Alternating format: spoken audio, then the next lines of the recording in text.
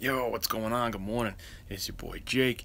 28 days in February, I'm thinking 28 things that help me become a better man.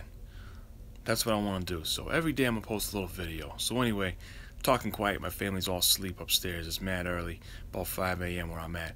So keep your word. I learned that. Keeping my word helps me being seen as a man, in power, a position of power when I do what I say I'm going to do. When I say I'm going to change my wife's windshield wipers and I don't, I look like a jerk. When I say I'm going to go pick my kids up at a certain time and I don't, I look like a jerk. When I say I'm going to do something, I do it. My employees trust me.